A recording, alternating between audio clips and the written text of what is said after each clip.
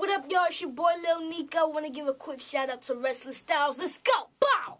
RestLyss Style, let's go!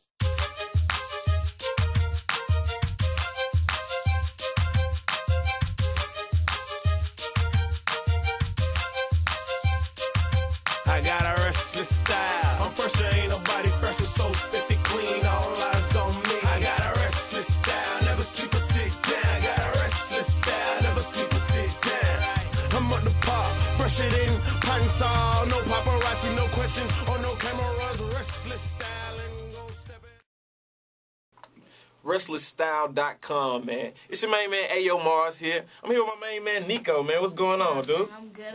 You doing all right? Yes, sir. I see you working, man. We right here in the studio, man. We having a great time here, man. So it's RestLyss Style magazine, you know what I'm saying? And Niqo, I just want to know, man. I mean, you a young dude, man. Right, yeah. You know what I'm saying? You a young... I just turned 12 years old on the 23rd of November. Wow. Yeah. 12 years old, man, doing your thing, man. So you a young dude, man. So when did you really realize you had what it take to make it in hip-hop? Well, really, I started off at a second grade talent show. I did this one song with Chris Brown and Bow Wow called Shorty Like Mine. Okay. And a long time ago, back in like 07 maybe. Mm-hmm. And so the reaction from the crowd and being on stage and it was just a great feeling to me. And then from then, you know, since I killed the show, I really figured out that I really want to do this, you know. Man, that's amazing, man. That's great, man. You're 12 years old, man. You know. Yeah. So all right, you're a busy man at 12 years old. We're in the studio right now. We came in and you were already at work. You know what I'm saying? So how do you really balance, man, a childhood? You know what I'm saying? Enjoying your childhood as well as keeping yourself busy with entertainment.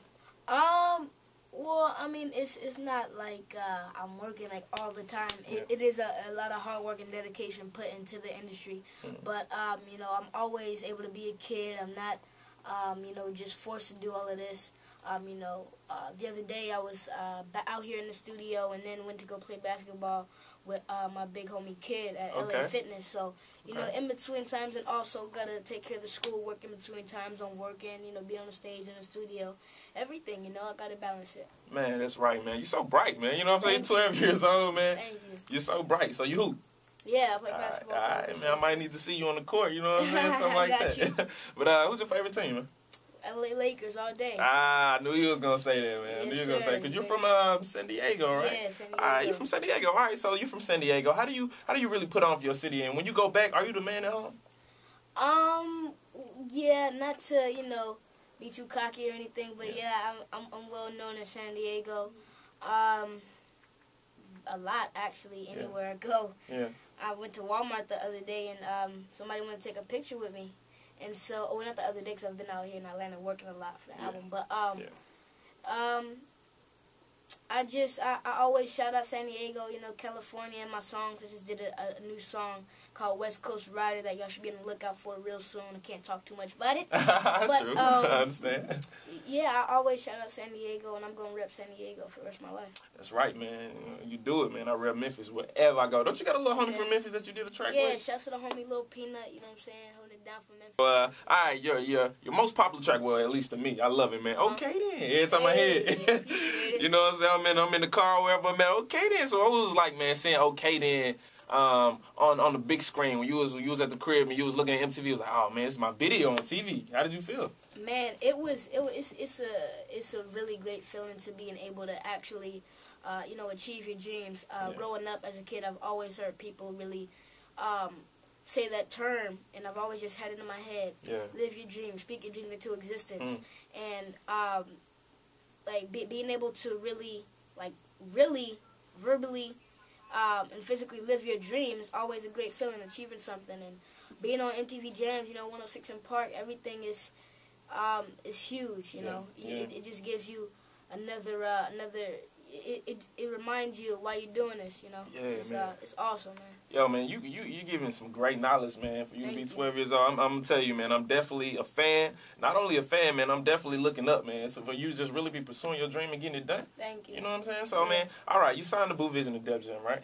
All right, so what is it like, man? We know it's your favorite. That was your favorite, you know, label before you were signed. So what is it like, man, to really be able to be a part of Def Jam and enjoy that, being that that was your favorite label? Man, it's huge. You know, I'm extremely blessed being with a legendary label. Yeah. A lot of pioneers of hip hop come from Def Jam.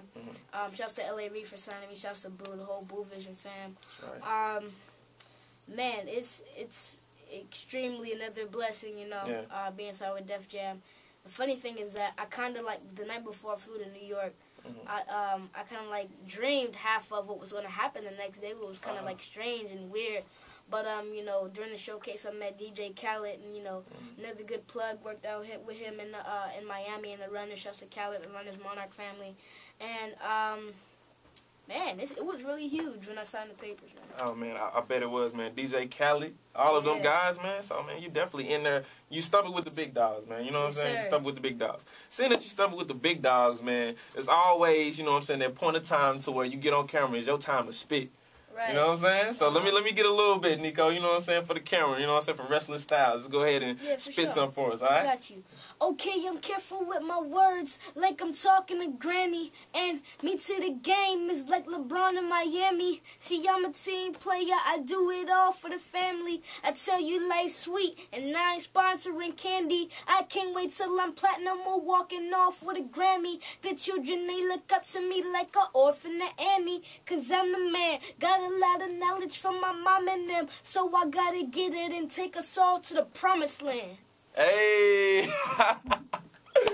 man, you gotta give me something for that, man. You put it down, man. You know what I'm saying? I do a little poetry in there, but I ain't no rapper, man. But you shut it down, man. You know what I'm saying? Goodness, man. You know, I'm definitely putting you up there, man. You know what I'm saying? When I think about all those hot artists, you know what I'm saying, that's really getting out there and putting their lyrics strong, you really out there, man.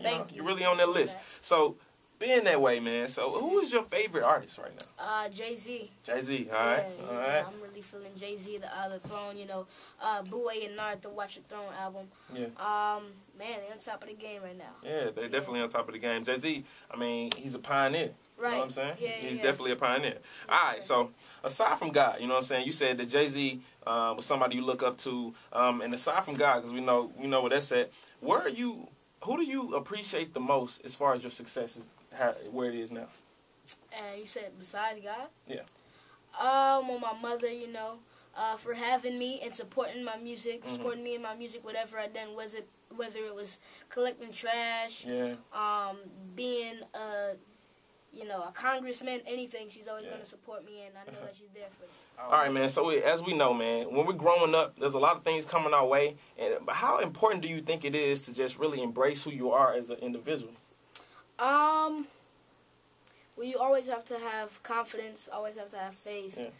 Faith in yourself, you know what I'm saying? Just have that mentality that, you know, whatever I want to do, I just got to put my head to it and I can achieve it. That's right, man. So RestLyss Style magazine is doing something called the ER campaign. Okay. And basically what the ER campaign is, man, is really, like I said, embracing who you are as an individual, as a youth, because we're at a state of emergency, you know, with kids, you know, they're running after every trend left and right, man. So how do you yourself, you know, stay comfortable within who you are and don't just run out and do everything? You know, my mother, she keeps me grounded. I definitely know right from wrong. Yeah. And so I got to keep myself balanced. That's right. All right, man. So we out of here, man. Hey, yo, Mars, right here with my man, Lil Niqo. Great interview, man. Exclusive. Anything you need to find with RestLyss Style magazine, you got it. If you want to go check out more, go to our website, man, RestLyssStyle.com, and we're out of here. Let's go. RestLyss Style, let's go!